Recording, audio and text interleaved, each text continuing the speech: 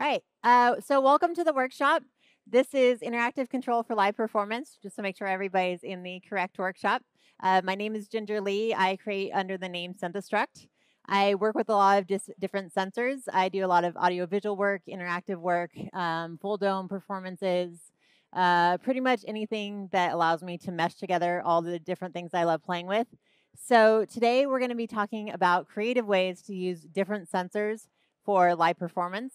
That also translates to using different sensors for interactive installations. So it does apply to other areas. We're going to be talking about the control aspect of using sensors. So basically creating works that you want to be able to control certain parameters of it in real time. So that's what we're going to be focusing on. There is the demo file that has some examples that are pretty basic examples of the visualization so that we have things to practice mapping to.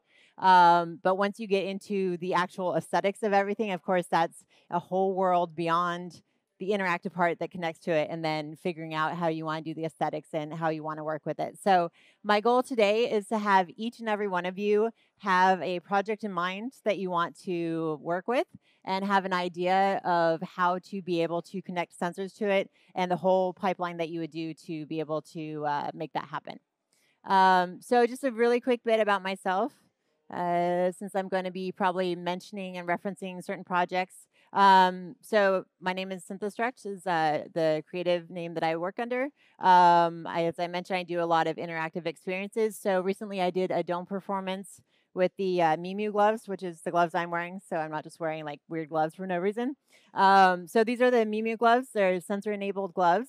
So during the dome performance, I was controlling all of the audio and visuals live with the gloves. So basically it allowed me to be as a conductor in the middle of the dome where I didn't need to touch my laptop. I was completely away from it, and I could basically just through gestures and hand movements compose all of the audio and visual in real time. I set it up so that everything was very flexible, so I could make decisions in the moment how I wanted everything to unfold and basically be able to play within these different scenes. And so that's something I'm going to be talking about, examples of like how to map different things and how to think about different things that you want to control and the best way to set up that pipeline. So here's some more pictures of that. I've also worked with, for example, the Muse headset, which is an EEG headset. This was an interactive installation, but it's also a sensor that you get data from. Also worked with, we have the Leap Motion here, MIDI controllers, 3D mouse. So we're going to be going over a lot of different things today and examples of how to connect that. A lot of you guys responded to the email that I sent out, the little questionnaire thing. So I know quite a bit about most of you guys.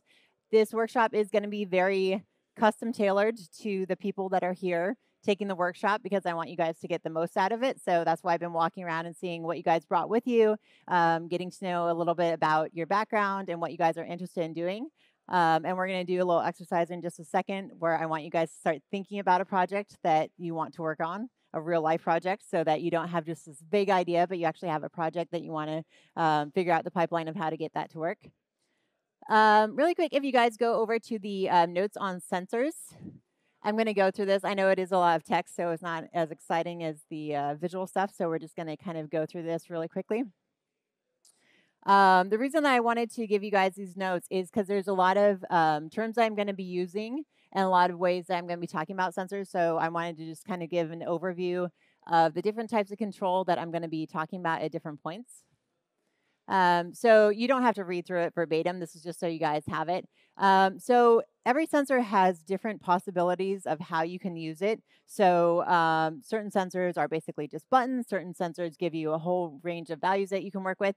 So a lot of terms that I'm going to be using to compare the functionality of different sensors is a trigger, which is basically a very quick on and off.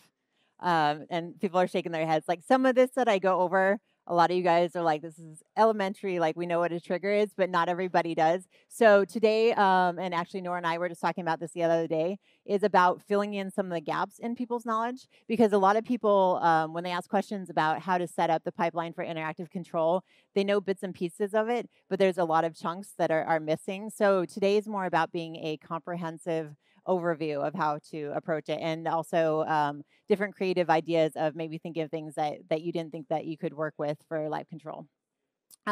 So a trigger is basically a very quick on and off, so from 0 to 1 and back to 0 very quickly. A toggle is switching between the two, so switching to on, you press a button, switches off, press a button, switches on. Velocity or sensing is basically getting values of, for example, if you press a button, detecting how hard you're pressing that button. So it's an additional value that goes along with the button press or the toggle or the trigger that you can use to map to other things. So it's basically telling you how hard you're pressing a button.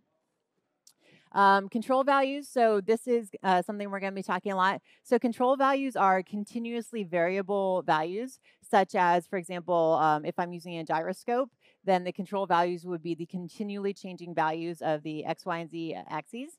And then selector, these are basically all ones that I use to describe things. So a selector is a very specific type of toggle or trigger that allows you to enter a certain state. So for example, if I make this gesture, that's a selector that says, okay, when I make this gesture, I want to control this parameter, but when I'm not making that gesture, I don't want that parameter to listen to what I'm doing. So it's basically a way of selecting different parts of what you want to control, and then allowing access to that parameter to listen to it.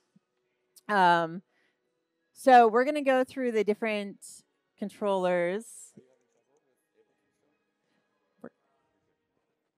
We're going to go through the different controllers individually. So we'll go ahead and hop over to the demo file. So for the MIDI controller one, I set up some very simple visuals. I think it's a little bit more beneficial for us to go over a file that's already created rather than me create an op and then wait for you guys to create it and then set parameters and wait for you guys to create it, mainly because there's so many different things that we're going over today. So the example file lets you guys go back and start playing with some stuff. For later, when you guys are going through the example file and kind of switching some stuff up and looking deeper into it, inside each one, they're pretty much all set up the same way. Whenever I create a project, I try to be very organized, so mine are always structured the same way, where I have my controls on the left side. So all of this is going to be my channels or incoming data. There's different ways to map this, but for this demo, it makes sense since this is a beginner course, so everything's going to be in the same component. So everything on the left is going to be my incoming control values. And then I set up all my visuals, of course, and my geos in the center. And then everything going out to the right is going to be my post-render editing. And we'll dive a little bit deeper into that in a second.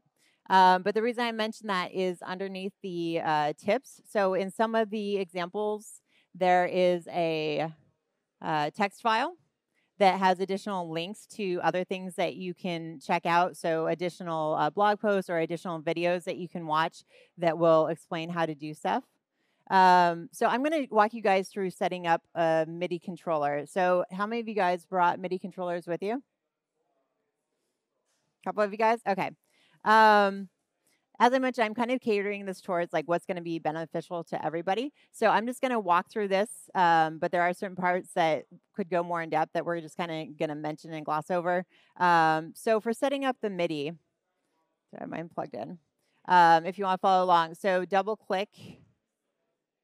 And there's a couple different MIDI devices that we have access to. So we're going to start with the MIDI in chop. Okay.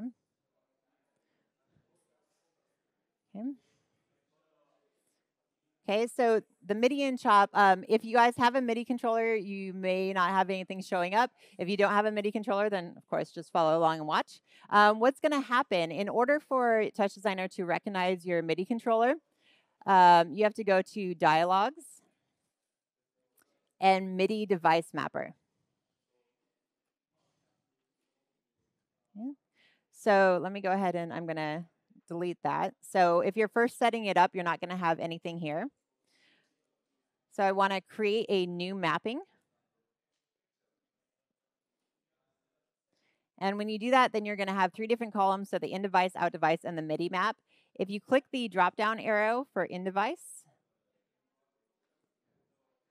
Oh, mine actually showed up. You might have a whole list of stuff here, maybe not. So hopefully if you have yours plugged in and you installed any drivers or anything that you need for it, it should show up in the list. And the out device, we're not doing output MIDI, but we'll go ahead and choose that.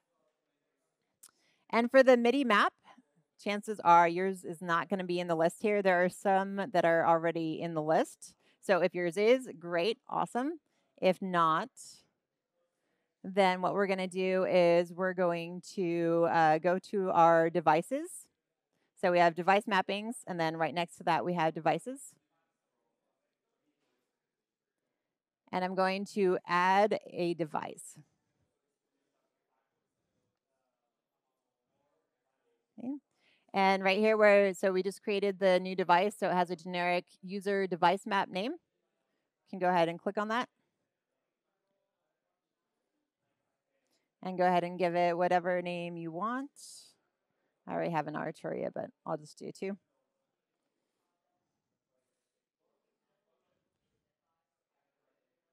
Okay.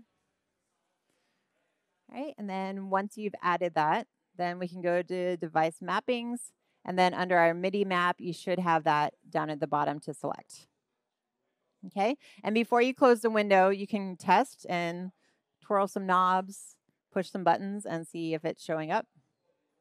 If anybody who has a MIDI controller, if it's not working for you, let me know. It's setting OSC. So we'll be doing that part in just a second. Yeah, the MIDI controller would be connected to your computer. Yeah. Right. Did anybody want me to pause there? Okay.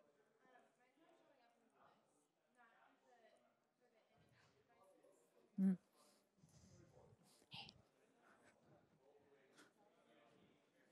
Let's see.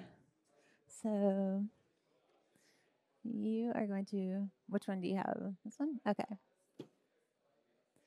So did you install drivers that you need for it? Yeah, I've used it with like Ableton and stuff on this computer. I don't know if there's something specific for TouchDesigner. No. Let's see. Nothing's happening. You have it plugged in, right? Mm.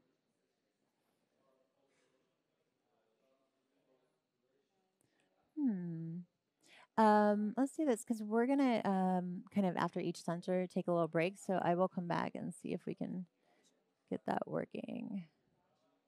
Cool.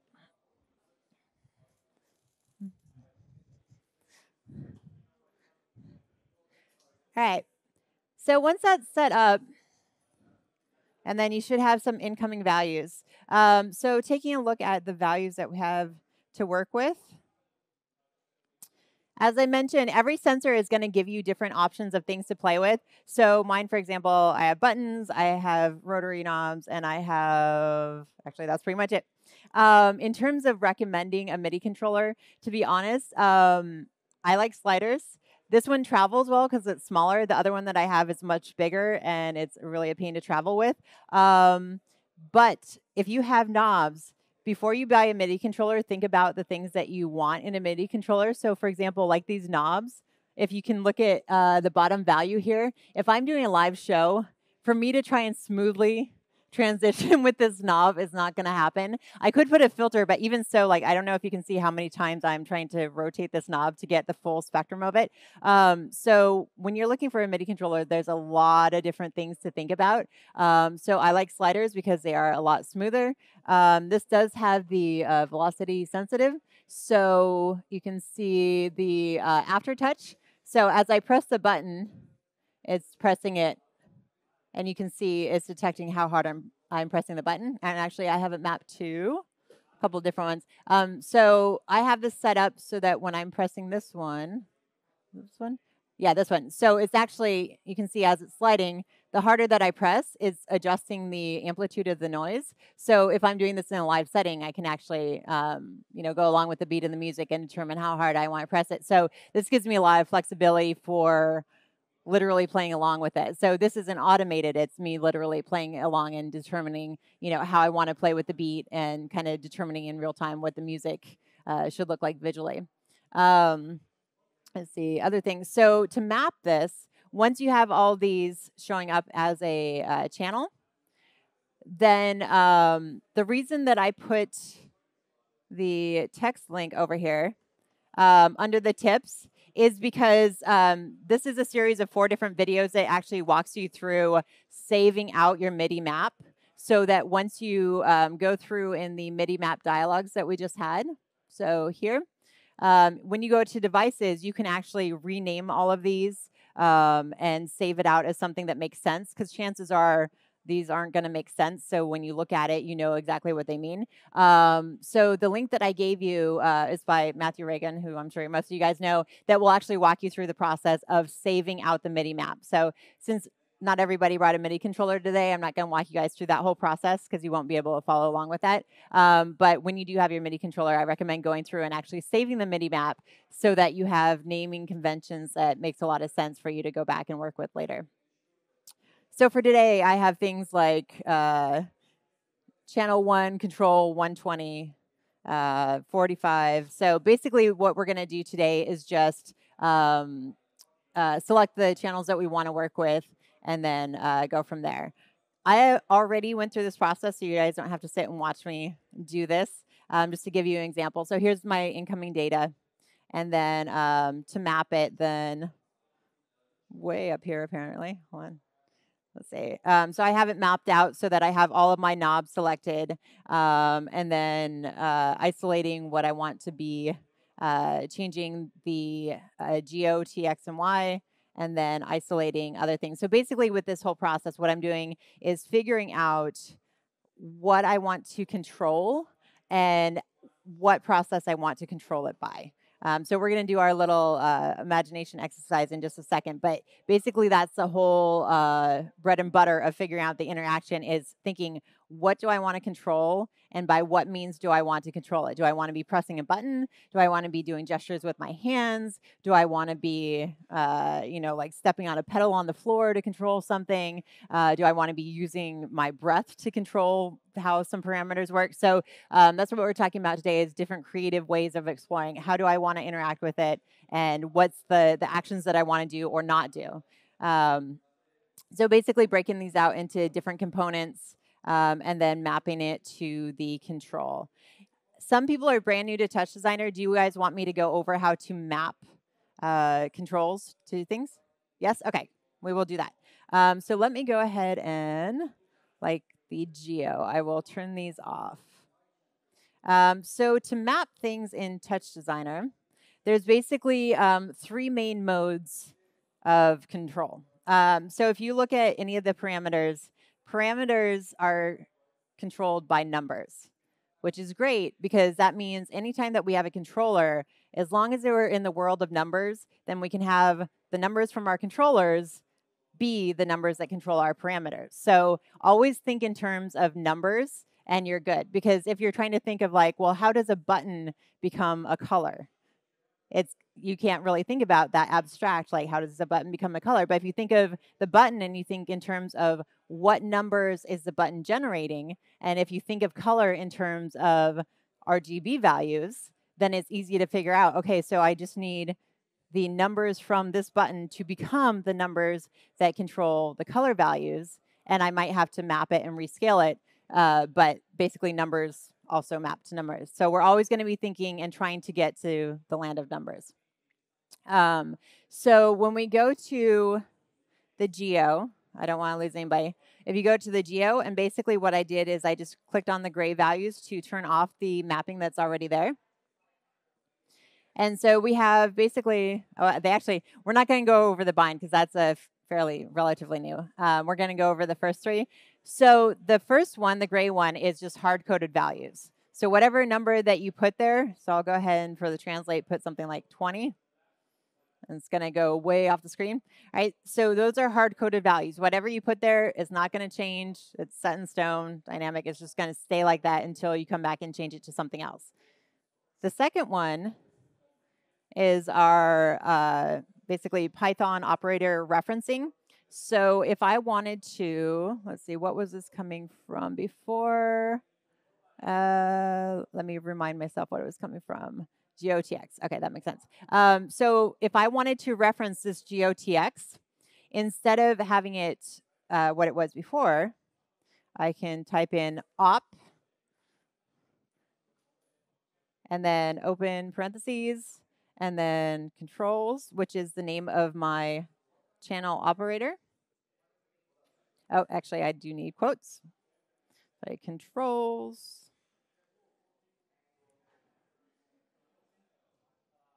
And then close parentheses. So that part so far is referencing this channel operator.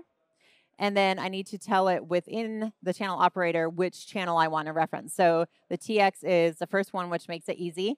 TouchDesigner does, basically these are an array. The TouchDesigner arrays start at 0. So I'm going to do square brackets, 0, and end square brackets. Okay. And so now that is referencing this value here. If I want to copy and paste this to do the second one, so I'll paste this in here.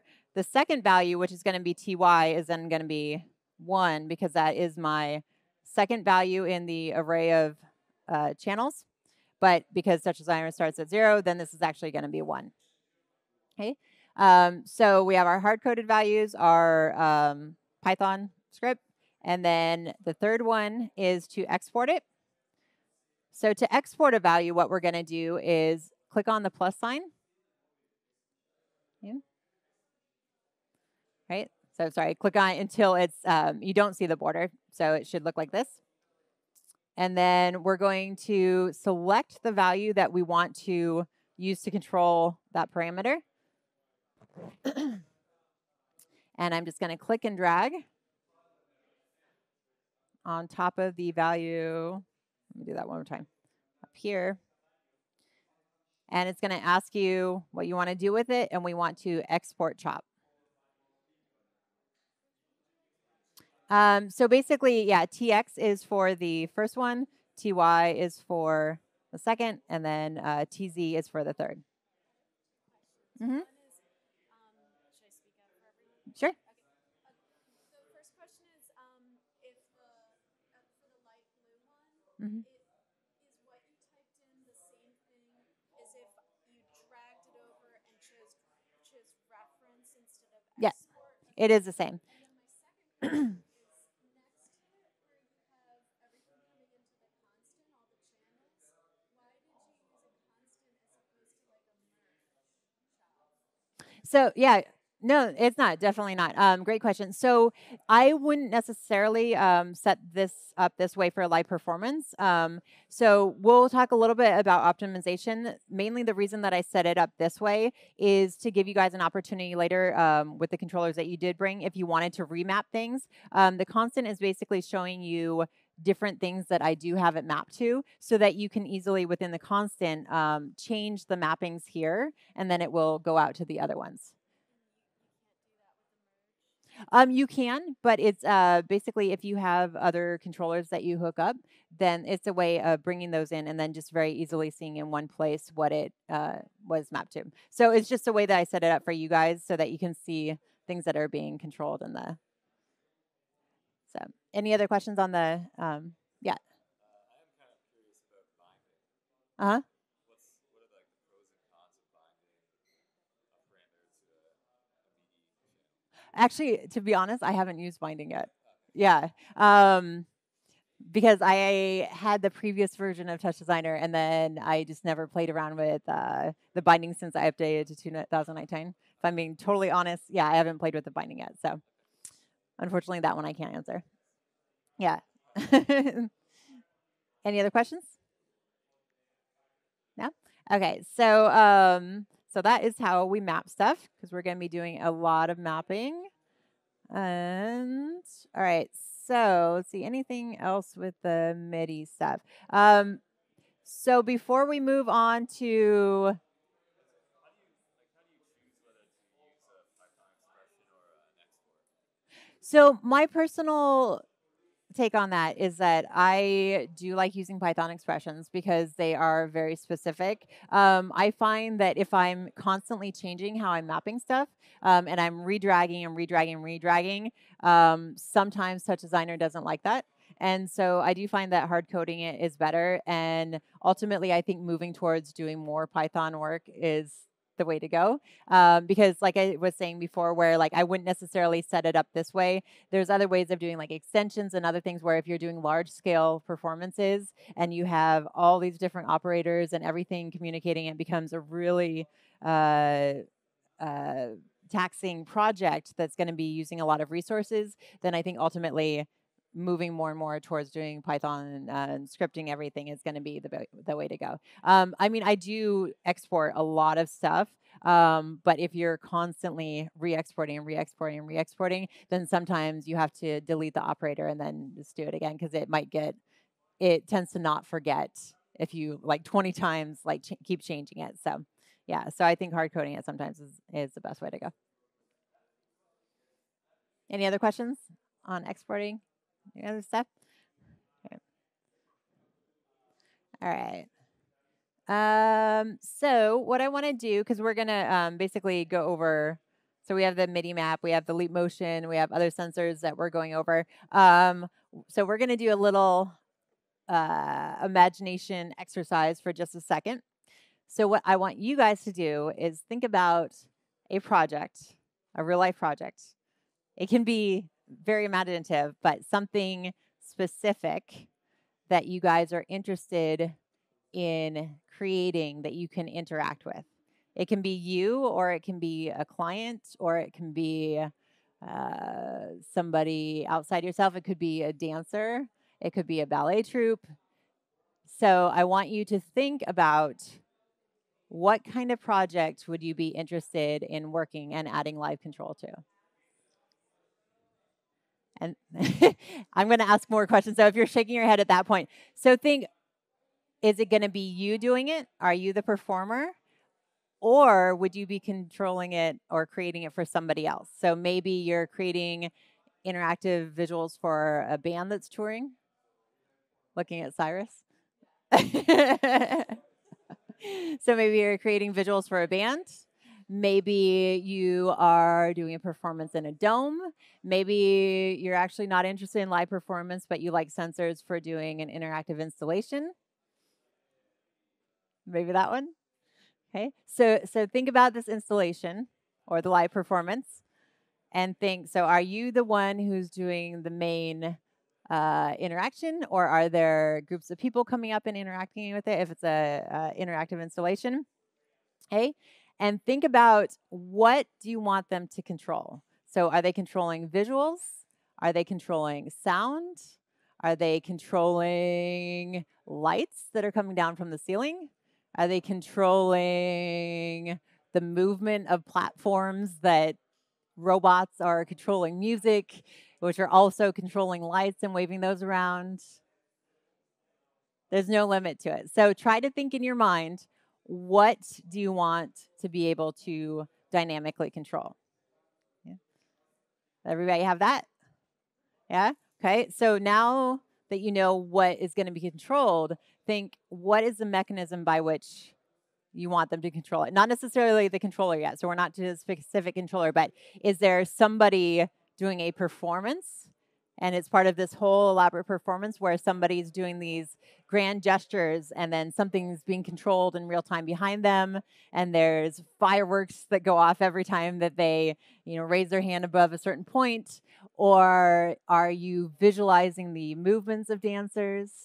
Or are you, let's take it back to something completely different. So if you're doing live performance for a band, is it audio reactive? Do you want the band, because they're going to be playing, so you might have to think about what they're already doing with their hands. And do you have somebody separate on stage controlling the visuals, or do you want the visuals to somehow be integrated into their performance where they're already doing stuff with their instruments? So maybe the instruments are somehow linked to the visuals. Okay? So do you guys have an idea of, so you know what they're controlling, right? So we got that part. Do you have in your head what you want them to do or what you want to do to control it? How many of you guys are controlling it yourself? No, we don't have a lot of performers there. Maybe. How many of you guys would be doing it for another band or like a different client? Right? Client, right? Okay. All right. So you guys have this idea in your head of what you want to do, right? Because we're going to be going through a lot of different examples. And by the end, I want you guys to have in mind exactly how you would be able to make that a reality. It might take tons of servers and be a much bigger project, but in terms of the interaction part and the control, that's what I want you guys to think about. So Leap Motion we'll go over relatively quickly. Do I have it? Yeah, I do have it plugged in. I'm going to move back my MIDI controller as we shift here. So Leap Motion, have any of you guys interacted with it, played with it, used it for anything? Have you interacted with it for your own stuff or like at installations? And has everybody at least like done something with it, whether it's like a museum or anything that you? So they've been used a lot for interactive experiences, which I think they do work well for installations. And the reason why is because, so basically, they're great for hand interaction. It's not quite as cool as the Kinect. You can't like map a full body or anything like that, but it does work with hand gestures. So similar to the Kinect, you have the infrared light, which is measuring the distance of the hand. So basically, the light is detecting the amount of time it takes for it to bounce back. And so it can detect the distance of your hand. The cool thing about going from the MIDI controller to the Leap Motion is we're now going into three-dimensional space. So with the MIDI controller, if I wanted to control something in three-dimensional space, which TouchDesigner is great for, right? Because it's obviously a 3D space. If I wanted to control 3D space with the MIDI controller, with two hands, it becomes a little bit cumbersome because then I'm trying to like, I mean, you can kind of like, I've gotten kind of good at like basically half hold a knob while holding another and somehow control three knobs at the same time. You can do that, but it's not necessarily intuitive. So the cool thing about the Leap Motion is that you're now working in three-dimensional space because you have literally three axes where when you move your hand, you have one axis, the other axis, and then forward and back is the other. So if I have that mapped to controlling my geo, for example. Let's see, did I set it up in this one? I don't remember if I ended up doing the XYZ. Yep. So there's the TXTY controls. Let's see if I did it. Maybe not. So I'll get to the control part in just a second because it might not, I might have to unplug it. So basically the way that I have set up, theoretically, that should be working right now, is so I have the movement of my figure here mapped to the, the rotation's working, but mapped to the movement of my hand. So basically I can map those three axes to move the object around in three-dimensional space. And when we take a break, I'll fix that in a second because I want to keep talking instead of fixing that right now. But the interesting thing about it, so talking about different possibilities of what we can do with sensors, because all of the different options that they have, so the different axes that they give us, if there's gesture control, which just does have pretty basic gesture control, that is all options of how we can map different stuff and how we can create creatively different interaction with things. So with the Leap Motion, what I have is the three axes, but also basic gesture control. So as we talked about with the example earlier, I can use different gestures to create basically an on-off mechanism. And so let's see, it was working when I set it up. Let's see if it's even coming in. So what I ended up doing was unplug it and plug it back in. Setting it up so that I wanted to be able to control the noise. I wouldn't necessarily do this exact thing in a live setting, but let's say I wanted to be able to control the amplitude of the noise.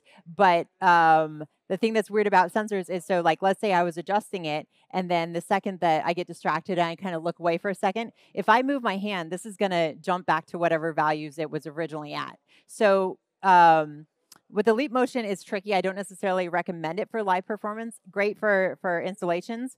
The three-dimensional space aspect is great, but the downside is it has to be within range and detect your hand. So the second that you pull it out of that range, then it drops out and you're no longer sending data to it. So what I did, oh, there we go. Okay, so the way that I set it up, just to show you guys the example, is let's say that I wanted to be able to control something with the Leap Motion, but I wanted to be able to adjust it, and then leave it at the value that it's at. So I set up the pinch, as you can see here. And actually, I'll show you where it's coming from. So when I bring in the leap motion, did anybody bring in leap motion with them? Oh, cool. Okay. So if you bring in a leap motion chop, there is tons and tons of data that comes in, right? Mine is set on the version 2 tracking. I can work with you individually because the tracking is kind of weird between different versions of the leap motion. And so I do have the gestures turned on and the pinch strength. And so you can see, let's see, the pinch.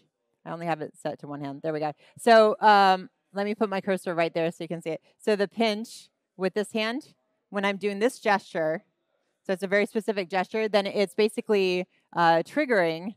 For as long as I'm holding that, it's going to register that I'm pinching. It's a little bit noisy, but basically it can detect that I'm making a pinch gesture.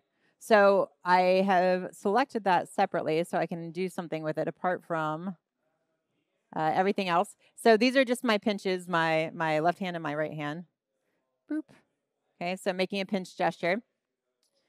Right. And after like kind of troubleshooting, it does like when you make it very obvious that your hand is open, because if you're doing like this, it gets a little confused. Like it still thinks I'm doing a pinch, which I'm clearly not. So it helps when you have your hands open, because sometimes things trying to recognize gestures, you got to imagine they're not the best. They're not the smartest. So you have to make it super obvious that the rest of your fingers are not part of the gesture. So super obvious that it's open, and then do the pinch gesture. So what I can do with that is then I have that going through, and I'm also using, basically alongside doing the pinch gesture, I'm bringing in the height data of my hand, which is the TY value. So it's the distance of my palm. Right? And I have that going through math to rescale it, and then a limit to basically restrict the values. And the key to it is using the hold. So basically, I have the hold on this value so that if you watch what's happening with the pinch, so when I do the pinch value, what it does is it sends a 1 value to the second input of the hold. And so then when it's open, so it's like a gate. So when it's a 1, the gate is open and the values can flow through. So now I can, when I raise my hand up, increase the amplitude of the noise. I can lower my hand and it's going to turn the noise all the way off. I can raise my hand up. And so because it's a gated system, if I then let go and open my hand, then I can leave it like that. So when it's closed, I can then keep changing the value, and it's going to be listening. So basically, when the gate's open, it's a listener. And then when I open and leave it, then it's going to stay like that. So that kind of idea can be very important, because a lot of times when you're setting up interactive control, you basically want to open the gate for something to listen to incoming data, but then you want to be able to close the gate with that. So when I was doing the Mi.Mu Glove performance, pretty much almost everything that I did was based on that idea of when I wanted to control one thing, then it would be dictated by a certain gesture that I'm making. So when I'd make a gesture, it meant, okay, I'm targeting this specific thing that I want to control, and then any movement that I did with my hand with the X, Y, and Z axis could be mapped to control that specific parameter. So basically the different gestures would be used to indicate the different things I wanted to control, and then that would turn on the gate for the values to flow into that parameter. And then when I would do a different gesture, then I would be targeting something else. And without being able to do that, then during the live performance, there was so many things being mapped and controlled at the same time that without being able to specifically isolate through the gestures what I wanted to control, then it would just be utter chaos. So, yeah. Okay, so first of all, I love the whole choreography of your hand dance that you have to do then Uh-huh. to affect this. My question would be the leap motion as opposed to these gloves. Is there, I mean, you have some parameters here that you've set aside Mhm. with your leap motion, but is there a big difference in the variety of hand motions? Like, why would you choose to use, say, the gloves rather than leap motion if they both have like TXY and pinch factors? Mhm. And, like what different things can you do with the gloves versus the So the question is, why would I use the Mi.Mu Gloves versus the Leap Motion? So basically, there is a huge difference. So we're kind of like working up in scale. So the MIDI controller is like the base, like there's buttons and everything, and which is great. The Leap Motion, we're starting to get into 3 dimensions. With the gloves, so if you guys aren't familiar with them, so they have flex sensors in the hands. So the flex sensors can detect what I'm doing with my fingers. And so that can be used to detect when I'm doing certain gestures that I can do mappings to. And then there's also I.M.U., which is an inertial measurement unit, which detects, it's basically an accelerometer, a gyroscope, and a magnetometer all in one. So that gives me information about the position of my hands in 3-dimensional space, which also, of course, produces 3 dimensions of data that I can map to certain things. So the question of like, why would I use the gloves? So the reason that the gloves are really great for doing things like TouchDesigner and interactive control and being able to step away from the computer is because each of these sensors is basically possibilities. So when I look at working with different sensors, I look at what are the possibilities of working with this sensor, what are the possibilities for gating it, what are the possibilities for targeting what I want to work with, what are the individual channels, or we had talked about in the beginning, the control values. So how many different dimensions of control values are there? So with the gloves, the main thing that I use to map to different parameters is the X, Y, and Z axis, which doesn't have to relate to spatial data. It's basically 3 channels of data that I can use to control things. So thinking non-spatially, if we work in a color space, then I could map the 3 axes to my RGB values, and then I have the entire gamut of any color that I want to navigate through in 3-dimensional space. So I'm not using it to literally map space to space. I'm using it to navigate exactly a color space. I could also use it to only use the TX value to control, let's say, the amplitude. I can use it to control literally anything because it's a continuously streaming values that are coming in. And I can use it literally for any parameter in TouchDesigner that has a number as an input. Of course, I clicked on the one thing that doesn't, that has a number as an input. So I have streaming numbers. Those would map to control anything that also has streaming numbers. You might need to, of course, use a map chop to change the range of it. Yeah.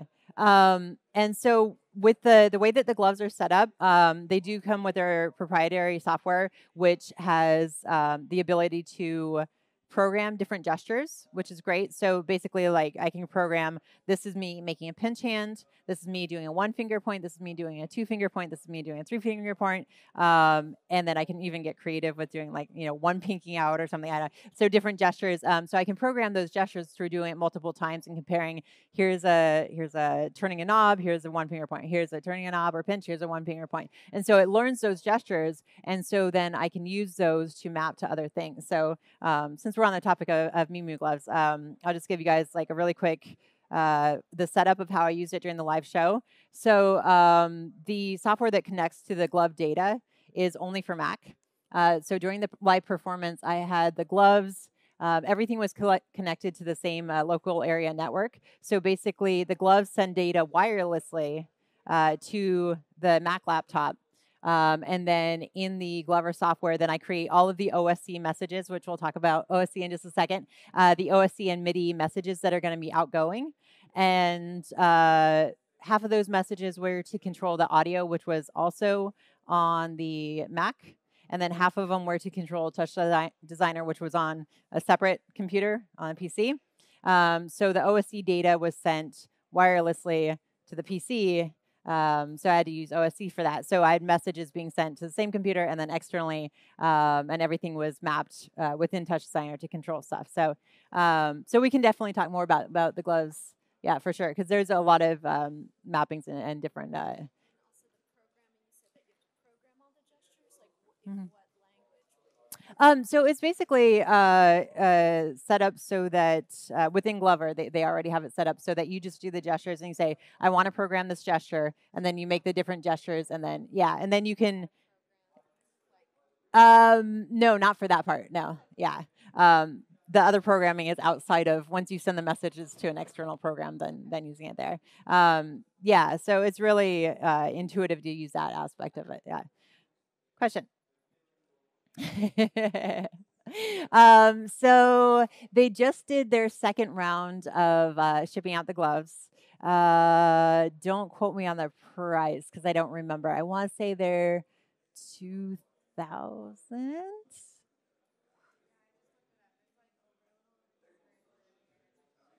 Yeah, and I know they're already sold out. They just did their second round of sending them out, basically, because it'd been a couple years since this version, and then they just created more, and then those sold out within like a couple days, and then they're shipping them out. I think like right now this week. Yeah. But I gotta say, after using these, trying to go back to using a MIDI controller is really hard because it is really nice. Like once you set up the whole system to be able to respond to your movements, to be able to just do everything very intuitively and freely. The difference, of course, being like, leap motion, like you have to be very specifically in front of it. And then as soon as you go out of it, it's no longer listening. And it's a much different feeling as a performer when it's a part of you and you're controlling everything as opposed to you performing for a device that's listening to your gestures. So when it's actually a part of you, it's a totally different feeling. Yeah, completely. Yeah. Yeah. Hmm. I think they're gonna produce more of the latest version. Yeah. Yep. um, but we'll also talk about, I guess we could talk about now. So if you guys are interested in doing like some DIY stuff, so the gloves, I mean, they're really, really well made.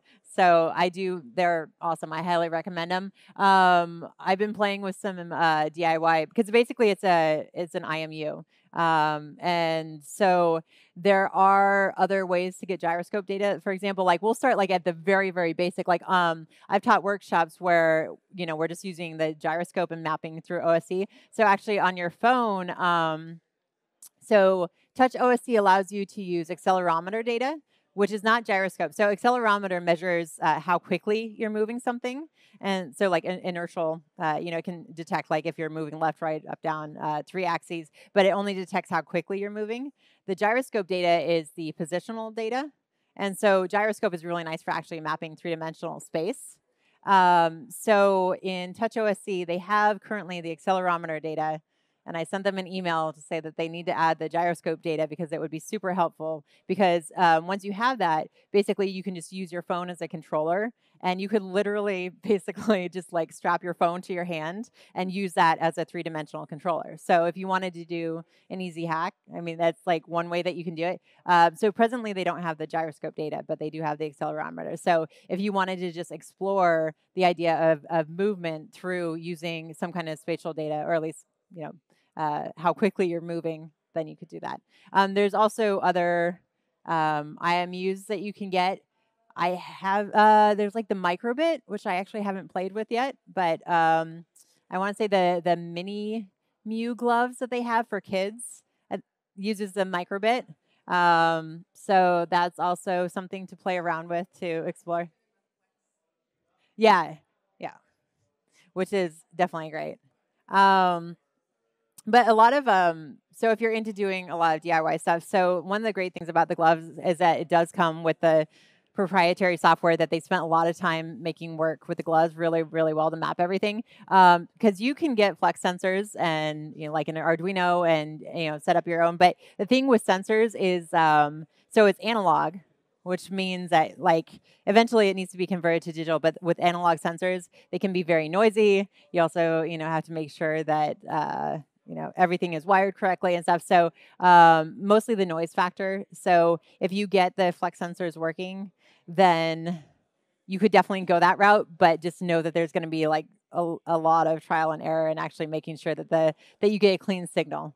So that's the nice thing is getting a clean signal. Because if you don't get a clean signal and it's all over the place, then you're going to have a lot of time just even trying to figure out and make sense of the data that's coming in and where the noise is coming from. And yeah.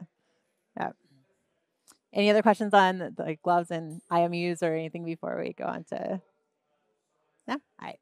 There's any major advantage over like a MIDI control versus say a leap motion? Like if you don't mind your hand is tied to this as much Mm-hmm. as it's tied to that. Do you think that there's more or less versatility with So my honest thoughts on it, I think the Leap motion works great for interactive installations. For a live performance, there's a cool aspect of it, like performing and being able to wave your hand and do things with it. But if people aren't going to actually be seeing what you're doing, if you're just behind like a VJ booth or something and you're like, oh, I just want to have a really cool control, I wouldn't rely on it being the best intuitive control, because like I was saying, like if your hand comes over here, suddenly it's going to fall back to whatever it was doing. So and you saw even when I was doing the pinching and stuff, it's not 100% reliable. So like the buttons are reliable. Like if I push a button, it knows I'm pushing the button. So my personal take on it is MIDI controllers are great because they're very definitive as to what you're doing. Like it's super obvious. The controller knows what I'm doing,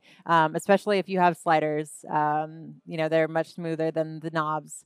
The only reason that I would recommend the Leap motion is exploring three-dimensional space and getting an idea of how hand gestures can be used as kind of an entry into that. The gloves are like a on-crack version of that, basically. So yeah, so that would be my take on it is unless you're doing something performative with it, I would go with something like a MIDI controller for more reliability.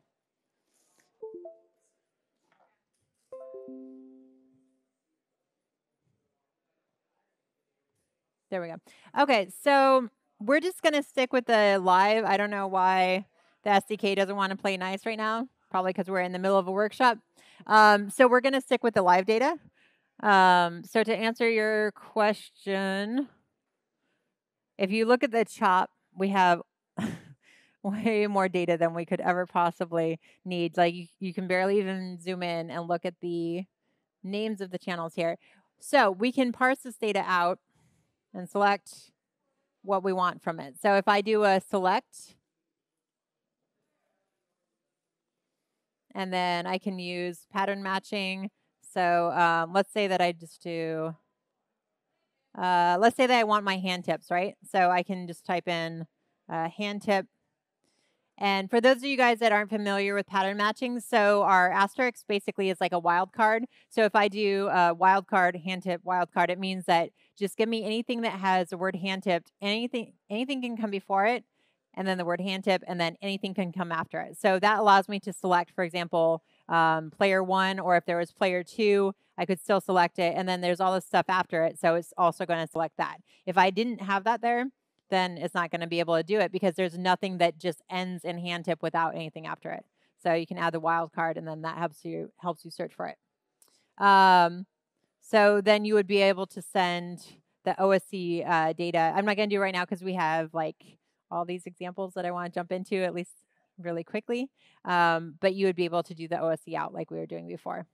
So if you had, which is common, if you have a big show and you have one computer that's running everything, and then you have another computer on the other end of the venue that needs to be receiving the data. So actually, I wouldn't necessarily send large amounts of data over OSC. There's a lot of other ways to do it. But if you're, for example, like if you're right by your computer and you're interacting with a device like your phone or the gloves or anything else, and you just want to send OSC data to something that's right there, then yeah, it works. Sending it over Ethernet. It depends on the scale of the project. Yeah. You would send out the data. It depends like what you're sending basically. But if you send Ethernet, then it's going to be a lot faster and more secure. So it really depends on the scope of what you're doing. Yeah. Yeah. Let's jump in the Kinect stuff, and then if we have time, we'll come back to it because it's very much like a case scenario and the scale of the project and what you want to send back and forth. But yeah, so OSC is good for relative amounts of data that are manageable on a smaller scale.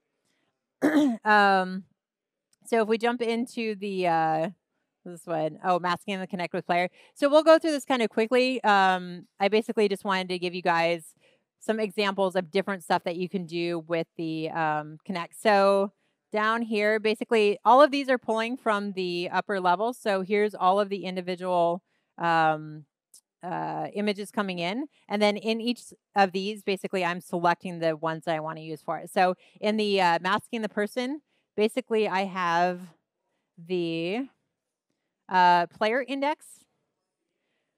And the thing that's great about the player index, so what it does, zooming way in here, is basically, yeah, once it identifies that there's a person there, then it will create a grayscale image outline of the person, which, as you can imagine, is good for masking things.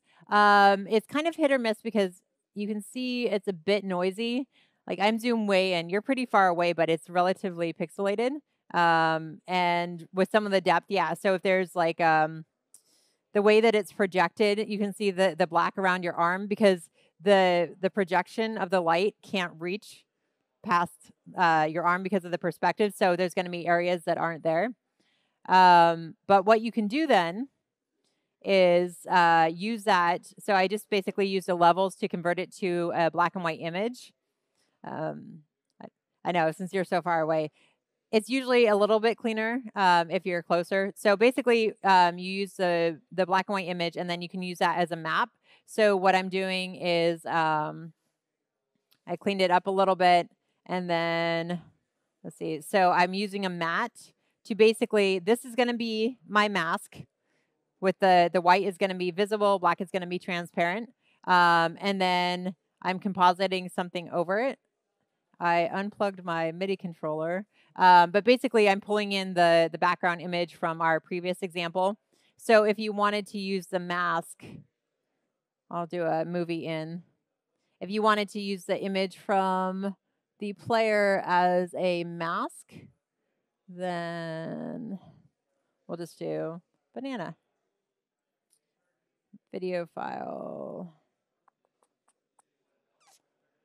Screw it. We'll just do the banana. Okay, so here's our banana. Right. I have tons of other weird effects on here. Just for stylistic reasons, I can turn those off. Okay, so using the player mask. Oh, and yeah, it's audio reactive too, which is why it's doing that. Because when I'm talking, it's pulsing with me talking. So in this particular example, it's using the audio reactive elements up here, which are driving our transform, just to show you guys weird creative stuff that you could do. And so we're using the mask to basically mask out the image. And through our feedback, so I added like an edge to it and some other things. So basically with this one, which works a lot better when I actually have the MIDI controller set up, but I've run out of USB ports, then you can control it live and then use that to mask out people. So I'm kind of going in order of like the most basic stuff that you can do with Kinect. So this is using the Kinect top. So we're not using like any positional data or any joint data. This is kind of like the entry point into how you can use the Kinect for visual stuff. And so this would be more like a VJ perspective. So basically using the image of a person as a mask to mask out another image of something. When we get through the other ones, I can plug in my MIDI controller because I do have it set up to control a bunch of stuff. So that's how you would set up the player mask. For the point cloud,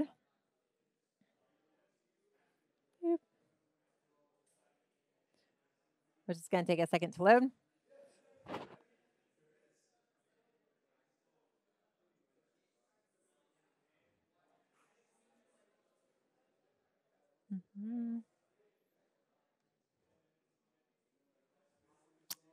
All right, so with the point cloud, if it wants to respond.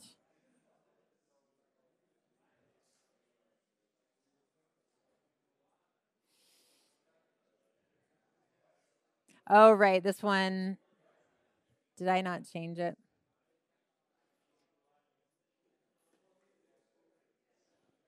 I might show you guys this one separately because I was experimenting with something. So I'll talk over it while I was doing it. So with the point cloud data, if we look at the depth camera, so basically with the point cloud, when we get the grayscale depth image from the Kinect, what it's doing is it's using the infrared light to detect the distance of objects in front of it. And so it gives us back a depth map image where objects that are closer are going to be darker, which seems reverse, but closer objects are going to be darker, and then further objects are going to be white. So you can see the board back there, the wall, is going to be basically one of the lightest objects, and then people in the foreground are going to be more grayscale. And so what you're going to do is basically use these values to map the Z information. So if you imagine, I'm going to talk through this and then hopefully be able to show you guys the example that I set up if it doesn't overload it. So do you guys know how to do iterations in iterations? No? Okay. So I'll talk you guys through it. So if you have, let's say, a wall of cubes, right? Like, let's say 1920 by 1080. So we have 19 cubes by 1080 cubes. So basically like a whole wall of cubes, right? So let's say that those cubes are in TouchDesigner. And so presently all of the cubes are in the same place, just like a flat wall, right? So if I wanted to offset them coming out of the wall, you know the pin press thing, right, that people have? Yeah, so exactly like that. So if I wanted to extrude, or not extrude, if I wanted to shift the distance outwards of those cubes based on this positional data, then what I would do is, since I know white is the furthest away and then black is going to be closest, then I can use those values and basically I would just have to swap it so that the Z distance is the point cloud information that I'm getting on a pixel by pixel basis. So that's essentially what we're doing. And I'm kind of coming back to the example because it chugged when I tried to open it up before because I was experimenting with something. So let me just do it over here, actually. No, we'll come back to this one. Only because we're getting short on time, and I might have to just make a separate video to send to you guys. So that's the depth map one that we get. The infrared. Oh, there you go. Okay, so the infrared is a camera image that is going to send the infrared light basically straight from the Kinect. Sometimes you might use this for something, for example, like maybe as an alternate depth map because it's really good at isolating stuff. If you guys ever do an installation with the Kinect, couple little tips on setting stuff up.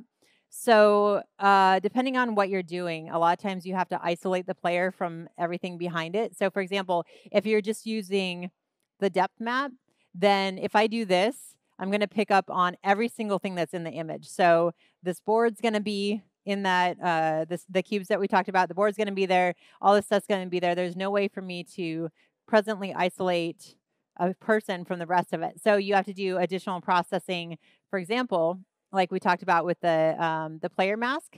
So because the player mask, actually, can I get somebody to volunteer to just kind of like stand in front of her? Thank you. And then we'll have an example of the player mask. So with the player mask, you can use it for the mask. And so if you wanted to use that to mask out the other image and then extrude the cubes, then you could isolate the player and do something like that.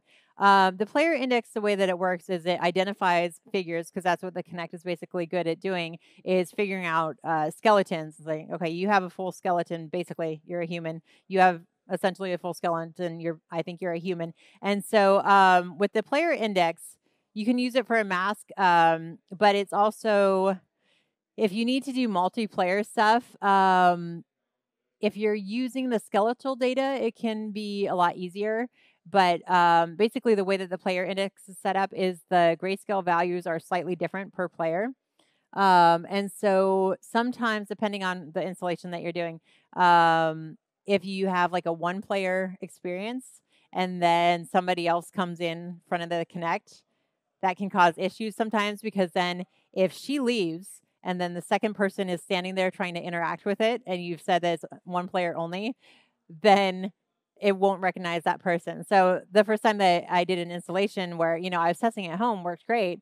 And then when I went to set it up, I literally had to have people stand behind a wall and say, like, do not enter this area. It's one player only, and then go. And so obviously learned very quickly from that experience. And so playing with multiplayer stuff, if you're using the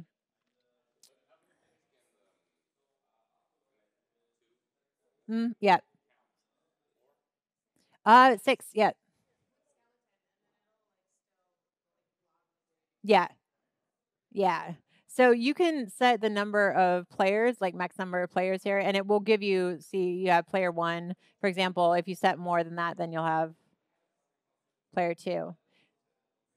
So if you're doing multiplayer stuff, you can use that identification for the skeletal data to map stuff, depending on how you want to set up your installation. So at least the skeletal data will indicate which is player 1 and player 2. But if you set it player 1 and then you have conflict with that, then sometimes you have to think about that ahead of time.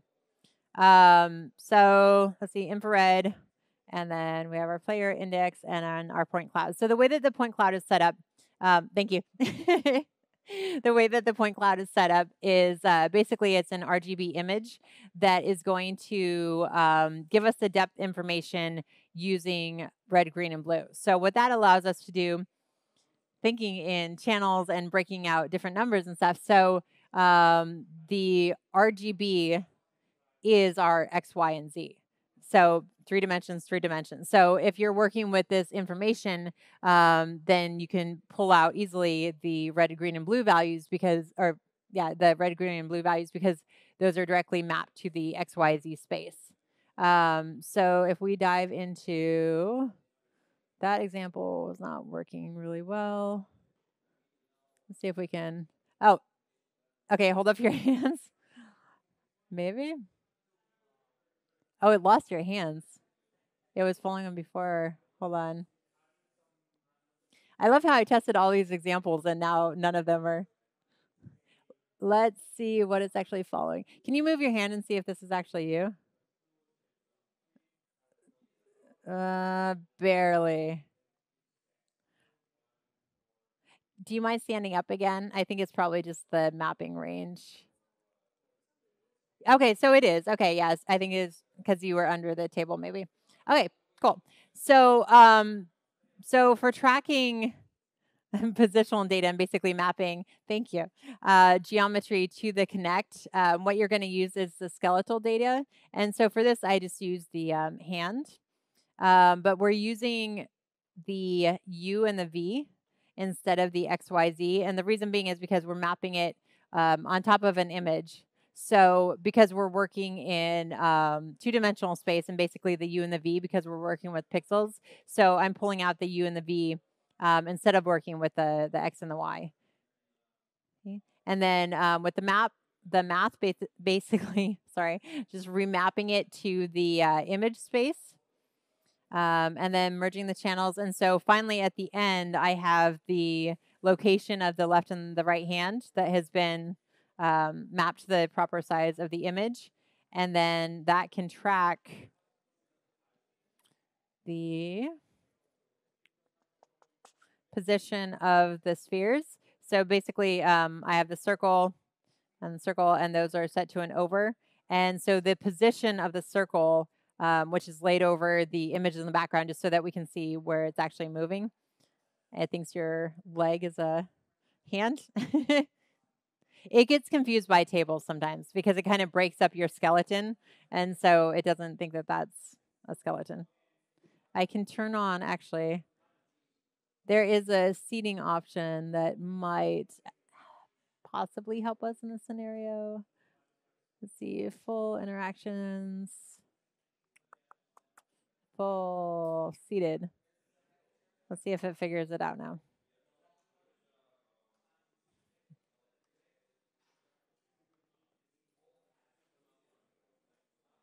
Didn't really help. All right, so yeah, it's not tracking it because you're sitting behind a table.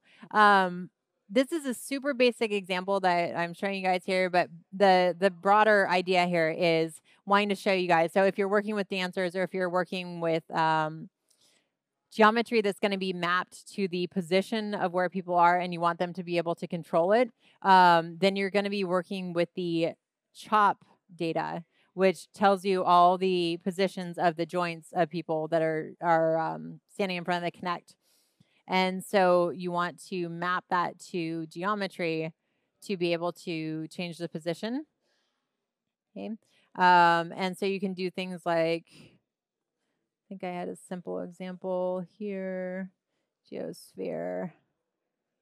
Mm-hmm. No.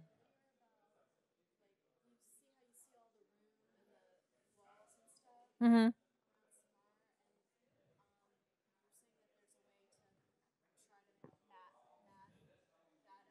Mm-hmm.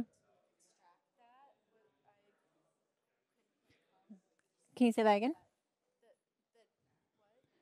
Oh yeah, yeah. Can you repeat your question? Yeah, my question is that like when you had that on, Mm-hmm. you could see like the walls and everything Mm-hmm. around her, Uh-huh. and then you were briefly saying like how to like block that out.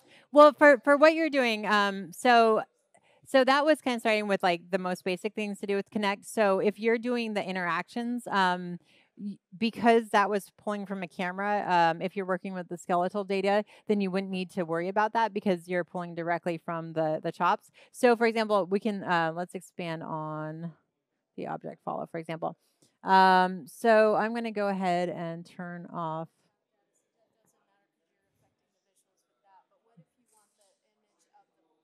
Mhm.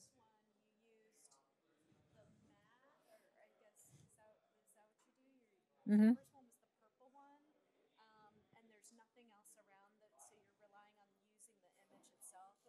Right. So is that it look like so is the way you're doing it like with the constant and the I think mat or something is that Yeah. So yeah. So with that one, that was using the mat. So basically, with the mat, and I added some other stuff, so it's really stylized right now.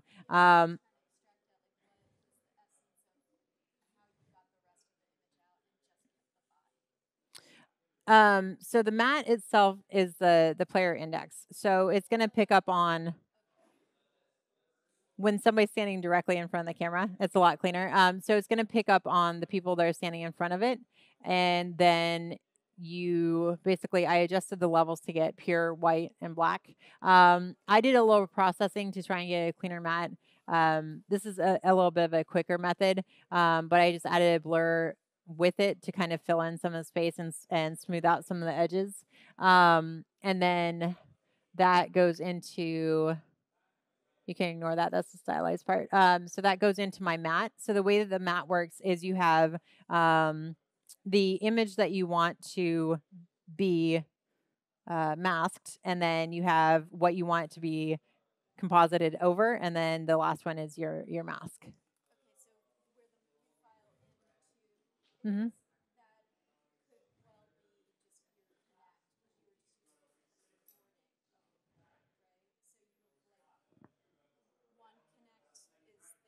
Mm-hmm.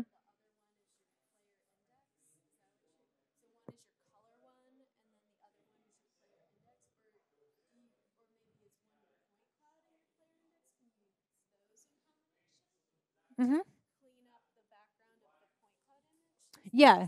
Yeah, so that's what I was kind of trying to mention earlier is like I've had to use that before with the GLSL is basically using the mask, which you can do it in different stages, so you don't necessarily need the GLSL, but yeah, you can use this player index to mask the incoming RGB image. Exactly. Hmm. Yeah. Oh yeah, no worries. I don't mind repeating a lot of stuff. So yeah, with the since we're getting short on time, I'm debating if there's anything we should jump into instead of doing the Kinect stuff because all the examples are going to be a little bit. Hold on, let me see what else we have. We did the OSC. Did anybody want to see really quickly the Ableton stuff? Ableton. Okay. So with Ableton, I have an example here. Let me go ahead and pull it up. So there's two main ways I wanted to show you guys to work with Ableton and TouchDesigner, especially now that you guys know OSC. So the first one that I recommend is called Live Grabber. and it is, I think I actually put a link in there for you guys. Yeah, so if you go inside of the the Ableton Live Grabber operator, and then there's the text file, it has the link.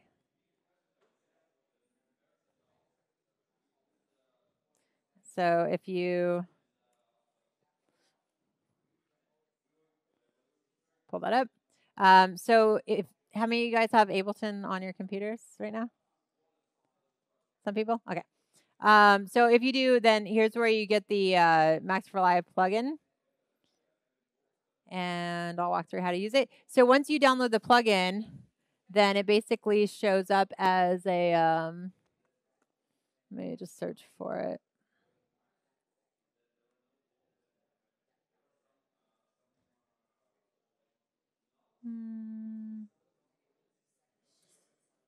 Put it in my plugins. So Live Grabber, and it comes with a bunch of different specialized tools. And so the two that I'm going to go over are this and TDAbleton. TDAbleton is super robust because it's basically the derivative team built it for working with TouchDesigner and Ableton. We will get into that, but it's a lot of options. This is really good for basically if you just want to analyze audio signals in Ableton and then send that audio detection to TouchDesigner. So the way that it works is I have just two sounds up here just to play with. So let's say that we have these two sounds playing, which we can't hear. They're just going to be super loud. Okay, but you can see that they're playing down here. So what I would do, I'll go ahead and delete this one. If I want to grab the levels of the individual tracks, then I grab the analysis grabber and I just put it on the track. And you can see down at the bottom is analyzing the low, mids, and highs. And so if I look at this one at the response, so the mid's pretty good, high's pretty good, low's okay, but basically like either one of these. Let's say that I wanted to get the mid value. Over on the right side here, so this is the OSC that we just did. So I would select what kind of follower I want. So I'm going to do the mid follower. And then I'm going to change the address just to give it a name. I'll just call it the name of my track. So this one is on bass saw, I guess. So I'll just call it bass saw. And then that's going to be what comes into TouchDesigner. So it's good to give it a name. The little yellow light means that it's registering information, but it's not going to send it until I actually create a sender. So on my master track, I'll just delete this really quick so we can start from scratch. On my master track, I'm going to grab a grabber sender and put it there. And you can see it's actually giving me a, oh wait, that's not my master track, sorry. Let me delete that. Go to my master. Oh, no, it is. Okay. Let me delete that one. And then put my grabber sender. And you can see, so it is creating data. And my outgoing port, now that you guys know exactly how to set up OSC, by default is 1337. The target IP address, this 127.0.0.1, that just means it's my local computer. So that's the IP address that just literally means local host. They're the same thing. So it's sending internally on my computer to 1337. So if I go to TouchDesigner, oh, I think I already put in. Yeah, so I just kept the default. So if I create a OSC in, and then I set it to the port that Ableton is sending out of through Live Grabber, then now I have the information coming in. Okay, so that's the, I have it set up on both of them because I did this previously. So on the Glass Kit track, I have my analysis grabber set up to send this message out. And I have this one also sending out. And then I have my master track with the grabber sender. And then as long as you have the same port, then it's going to send it into TouchDesigner. So once it's in TouchDesigner, then you can take that data, and you can see I just mapped it really quickly for the example. And so if we watch the levels, This one is going to go boop, and then that one's doing a few of them. So this one I have mapped to control, for example, this one is going out to, all right, that one's controlling the levels. I'm sorry, the switch.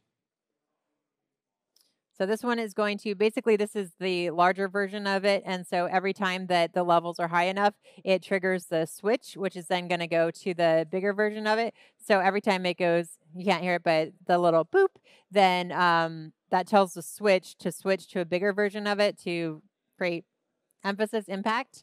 And then the other signal is going to my levels.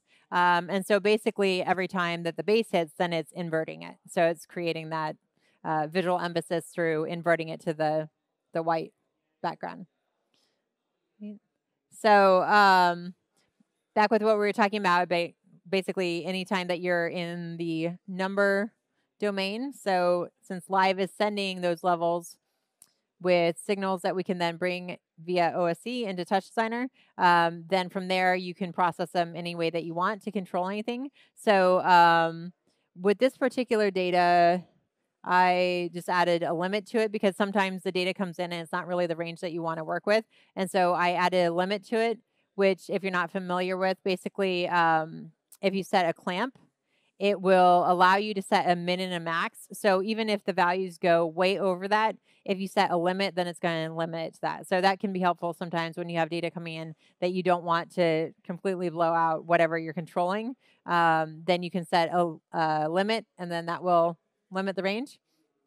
And then I adjusted the range of the values with the math chop. The other one that I wanted to show you guys, which we won't dive too deep into just because it's a lot to set up, and then there's different versions. So before we were trying to set it up before the workshop, and there is one element that I'll show you guys. So basically what you're going to do with the TD package, or sorry, the TDAbleton. Inside the TDAbleton, not that one. Inside the Ableton, TDAbleton component, I added a text file for you guys. Derivative has a really nice documentation on setting it up. The reason why we're not going to go too much into it today is because it's actually quite a bit to set up and get working properly. But the thing about TDAbleton is it's extremely robust. So if you really want to do synchronized songs controlling different things, triggers controlling different things within Ableton, if you want to do more than just doing audio analysis in Ableton, controlling and triggering things in TouchDesigner, then TDAbleton is definitely gives you a ton of options for literally every process that's going on inside of Ableton. And so basically with this setup, what you have to do is there is a TDAbleton component, which is the one that I added here, which is inside of the the palette. So if you open up the palette and drag the click on TDAbleton and then drag this TDAbleton package into your project. And I already have one there, so I'll delete that one. Oh, did you actually maybe connect? And then inside of Live, what you're going to do is go to your preferences. And under MIDI, you're going to set to TouchDesigner. And you actually have to download some other stuff too. So you have to copy this TouchDesigner programming scripts. So this is why I gave you guys this link, because they did a really great job of documenting the process of setting it up. But for diving into setting it up now, since half of you guys don't have Ableton, I don't want to go too deep into that right now. But once you have it set up between TouchDesigner and Ableton, then Ableton is going to communicate everything, all the processes that's happening to TouchDesigner. And that's going to come in inside of the TDAbleton package. Um, like track information, the clock information, the MIDI, of course, the levels. So pretty much almost like any data that's happening. The song information, the length of the song. Let's see if it has there. Yeah, like all of this data pretty much. And then even more if we go inside of, yeah. So this, to be honest, I haven't used as much as I would like to, because a lot of times for the audio reactive and audio analysis stuff that I do, Live Grabber is plenty for what I need. Yeah, it is. But if you really, really want to sync TouchDesigner and Ableton, I mean, this tool has so many options of what to work with. So Live Grabber is really great. But this one is also really robust, especially if you can get it set up, which once it gets set up, it works great. But there is a little bit of a getting it set up process. So, yeah.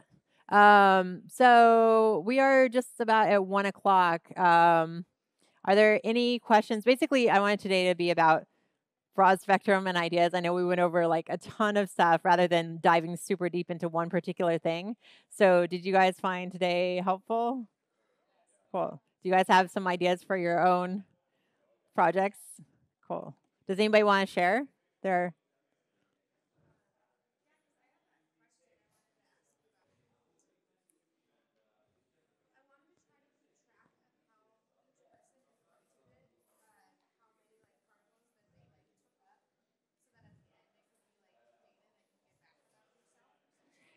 Yeah. So I would probably use instancing with GLSL to track that. Have you used GLSL before in TouchDesigner?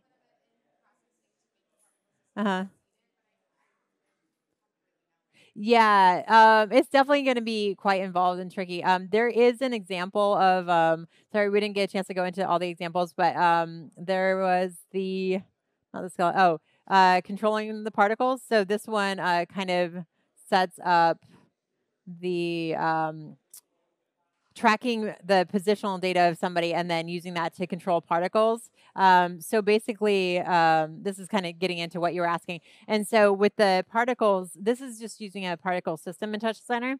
But if you want to be able to keep track of how much they've accumulated, then you need to know the instance number and like the actual count of the particles. So that's why I was saying GLSL would be a good route to go, because without doing that, then it, yeah, exactly. Yeah, that would be a good idea. And then depending on kind of like the end goal, like if maybe the bracelet that you had, is it just a sensor indicating that that person is in front of or in that vicinity, or if it's actually communicating the data back to the bracelet? Yeah, you might want to look into like RFID, for example, is set up to do that. So RFID, radio frequency ID. um, so basically, I think that would be a really good route to use, because it would it has a decent enough distance that it would communicate that information, and then you would be able to keep track of, because then it would have a unique address per person. Yeah, instead of just relying on like, you look like a skeleton, you look like a skeleton, but I can't tell the difference between the two skeletons. Yeah. Yeah. Anybody else want to share their idea? Do you have one that you want to tell us about? Oh, that's right. You weren't here for that. Oh, at the beginning or like midway through, everybody thought of an example of a project that they want to apply. Yeah, like what you would want to apply it to. Yeah, we basically just like talked about like if you could imagine a project, like where would it be? What kind of like physical gestures would you do? Is it you controlling it, or is it somebody else controlling it? Are you creating something for like a band or a client, or is it you doing a live performance and thinking about a specific project and figuring out the pipeline? So do you have an idea now how to make that, how to put it together? Cool. Yeah, there's a lot that you can do with it, for sure. That's why I was trying to show in the examples, like depending on what data you're working with, there's all different approaches of how to work with it. So yeah, there's different things you can look into. Like when I was doing spatialized audio for the Dome, there's Max for Live plugins. Like we used Spotgris, SPATGRIS, and there's a couple others that are SPAT GRIS. Yeah, and a lot of them are specifically for Dome, but it's the same idea of spatialized audio, where basically some of them, a lot of them have a visual interface where you're mapping visually like the X and Y, similar to the X and the Y controller on yeah, exactly. Yeah. And because yeah, and so because the sound and the object would be the same position, then you would use the same data to control the same thing. Mm. Yeah. Right. We can do one more, and then I think we have to hold on. Did you want to share yours? Um, so you could use something like the Kinect or something that has infrared. It doesn't necessarily have to be the Kinect, but if you're tracking, unless you had something on them that was sending out a signal that was registering, the Kinect or something similar to that would be good for registering positional data. But going back to when you were talking about, for example, like using other sensors along with registering position. So it might be interesting to rethink it in terms of something a little bit more accurate so that people have something specific to them. Um, yeah, there's a couple different ways that you can do it. Let me go ahead and I'm going to make some finishing remarks and wrap it up, and then I can definitely talk more about that. Yeah, because I think it's a really cool idea. There's like several different ways that you could approach it, though. But really quick, I was going to say some other things that I brought. So talking about the three-dimensional space, so there's also 3D mice, if you guys ever wanted to try that. So basically, they're created for navigating three-dimensional space, like in a 3D software, for example. Do I have mine plugged in? Oh, yeah, I do. So you can see I am navigating TouchDesigner with this 3D mouse now, and it's moving around. So the fun thing about it, I actually just started using it about a week ago, and I have not figured out how to have it not control TouchDesigner because I want to control the visuals, but not be doing this every time I try to control the visuals. So the way to fix that currently is basically just if I open a view menu. I don't think I have this one set up for 3D. No, I don't have this one set up for 3D. But if I open a view menu and then move the mouse on top of it, then it will respond to the mouse and it will not move TouchDesigner. And so since this is three-dimensional, then similar to what we were talking about with the Mi.Mu Gloves in three-dimensional space and the Leap Motion in three-dimensional space, so I can navigate the XYZ axis or the XYZ rotation to control, for example, the camera that's moving around in TouchDesigner in three-dimensional space. So, for example, I use it last night. I VJ'd it sat in the Dome, and so I had some visuals where I was navigating the camera using the mouse, and so I could actually use it to control the three-dimensional space. So, if you guys are looking for adding a dimension to your navigation, then 3D mouse is another option. There's also, basically, so really quickly, if you wanted to add that, it's under the joystick chop. I don't know if you guys knew that the joystick chop exists, but it does. So that's another way of interfacing with controllers. Another thing I'm experimenting with right now this week is using the Wii remote, basically, because it already has sensors in it and it has buttons.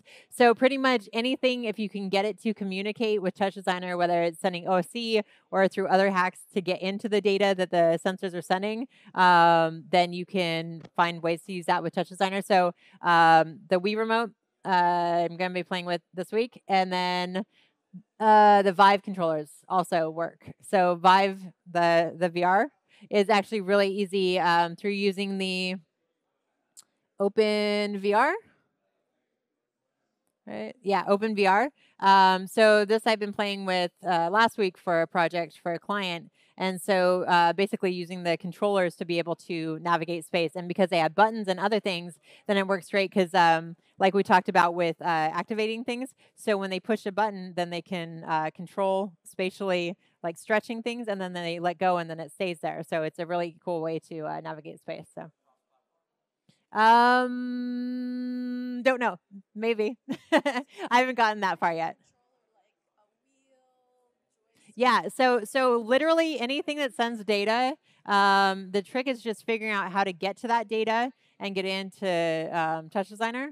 But since it's numbers and numbers, then you're good once you get it going. Let me answer that question. I'm gonna. All right. So thank you very much for coming, guys. I hope you guys learned a lot, and I look forward to seeing what you guys do with it. So.